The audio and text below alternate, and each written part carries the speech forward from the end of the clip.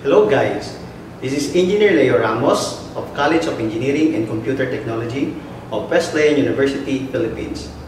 Today, we're going to discuss a series of communication systems, laboratories, and experiments.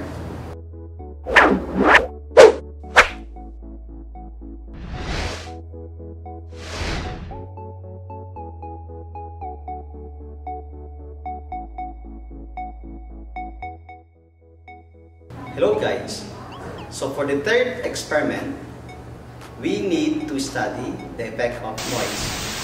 So what is noise? So noise affects the communication system, especially at the receiver circuits. And let us see what is the effect of noise on both high frequencies and low frequency. So what would be the effect of this noise on the low frequency signal, such as the modulating signal, and the high frequency signal, which is the carrier signals.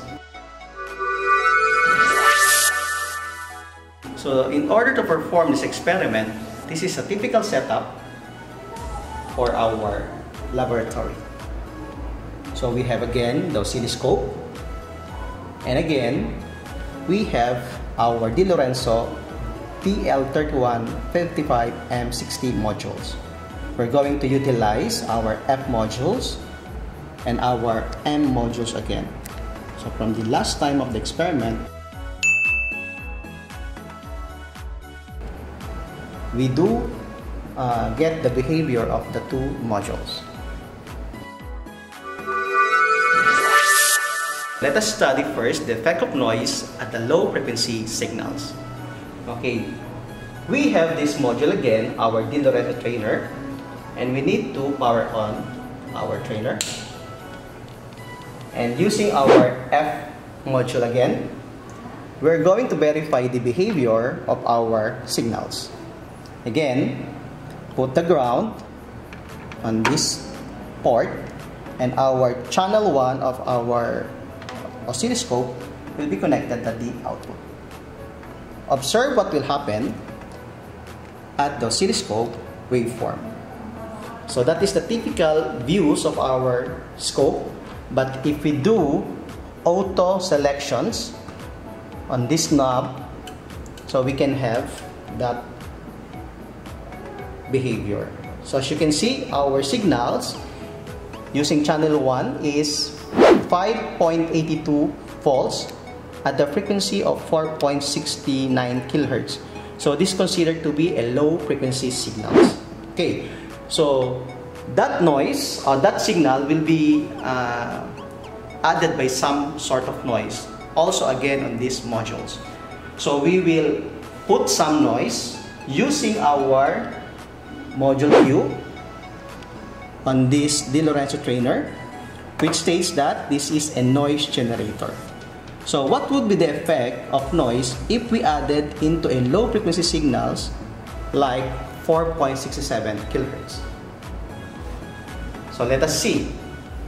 So using channel 2 of our oscilloscope, on this case, I will make another connecting wires or jumper wires from the output of our module F into an input of module Q. So meaning to say, we're going to add output signals of module F into an input signals of our noise. So I will put the output here, okay, with the same channel 1 at the oscilloscope. I will put this into the input of our module Q, which is the noise generation or the noise generator. And observe what will happen if I'm going to take the output of our signals now with noise at the output of module Q. Okay, so we will observe what will happen. So this is the channel 2 of our oscilloscope, and we'll put this at the output of our module Q. Observe what will happen on the oscilloscope. Okay, we cannot see the waveform, but if we do pressing the auto selections, we can now view the effect of the original signals with noise. As you can see, this is the original 4.72 kHz signals without noise. But if we added some noise, so that would be the effect of the noise into these low frequency signals. Because low frequency signals are easily affected by noise, such as our voice. Our voice is at 4 kHz bandwidth, so it can be easily affected by noise. That's why we need to modulate the signals. For the second portion of this experiment, we are going to observe now the effect of noise at high frequency, which is the effect of noise at the carrier frequency. Using the same setup on this particular equipment and modules, we're going now to utilize our module M.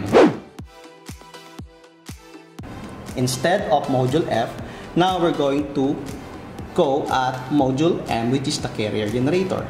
So same with the setup that we used a while ago, we're going to put our channel 1 of the oscilloscope into the output of module M, which is the carrier frequency, and we'll observe what would happen.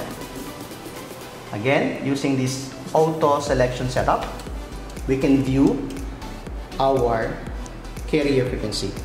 So how are we know that the frequency now is a carrier frequency? As I've said, a carrier frequency is a frequency that is higher frequency. So in this case, our channel 1 detect that is 307.13 kHz. So as compared to the 4 kHz, it is very high as compared to that modulating frequency. So this is considered to be a carrier frequency. Okay, having an amplitude of 3.8 volts. So that is our signal, or the carrier signals, without a noise. So what will happen now if we added noise on these high frequency signals? So let us see. Same procedure. We need again our channel 2 on our oscilloscope. The output of our module M will be now input at the module Q. Okay. So the input module Q is now the input noise. Okay. So I will now put the output of the module M to the input of module Q, which is the noise generator. And using our channel 2 of the oscilloscope, we're going to verify or observe what would be the effect of this noise when it is added to the high frequency. Again, with the use of this auto selection at this oscilloscope button, we can now see the behavior of the noise in terms of high frequency signals. Okay, as you can see, the effect of noise is minimal in terms of high frequency. Okay, so these signals is some kind similar to the carrier frequency. Let us have this pause our signal to verify the variation. So let us turn on the run stop button to verify the result.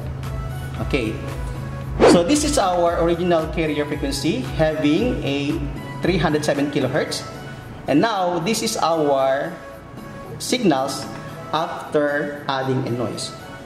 Based on the two experiments or the two procedures, we can say that the effect of noise is lesser at high frequency and it is severe at low frequency. That's why we need to modulate the low frequency signals such as our voice into high frequency signals.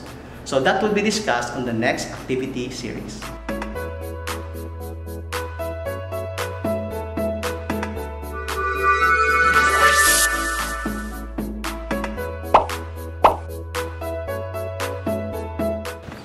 For more videos regarding communication system, please like, share, and subscribe this channel.